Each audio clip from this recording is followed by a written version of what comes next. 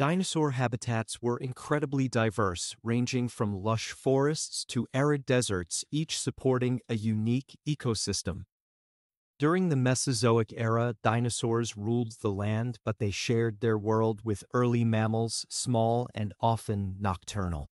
These mammals were primarily insectivores, living in the shadows of giants like the towering Brachiosaurus and the fierce Tyrannosaurus rex. Interactions between these two groups were complex. While dinosaurs dominated the daytime, early mammals adapted to avoid predation, foraging at night. Some mammals likely scavenged on the remains of fallen dinosaurs, while others may have competed for food resources like insects and plants.